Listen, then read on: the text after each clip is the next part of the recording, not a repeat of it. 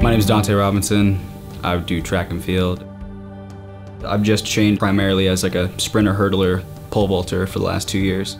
That's just been the focus, just getting stronger, faster. I mean, I'm having a great time. It's so much fun. I came here because my uncle was on the track and field team in 2010. I wanted to try to follow in my uncle's footsteps and make my family proud. I'm from Pendleton, Oregon. I mean, if you know my story, broke my legs in high school, so I wasn't supposed to run at all. So my motivation is I just want to keep running while their legs still can. And I got a lot of little cousins back home too, so I'm trying to do it for them. It took me a year to figure out that academics was like so important. I figured if I'm working that hard out there, I might as well just sit in the front row and try to learn something while I'm here and grab my 2 degrees, community health and psychology. Basically, I sit in the front row of every class and I just try to give it a little extra. Future of Portland State athletics looks really bright, especially with the new pavilion.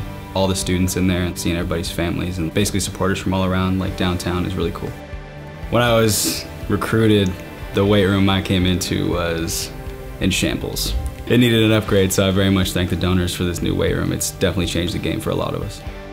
We call it the multis. It's the heptathlon, decathlon for the men. Hurdles and pole vault are key events in the multi.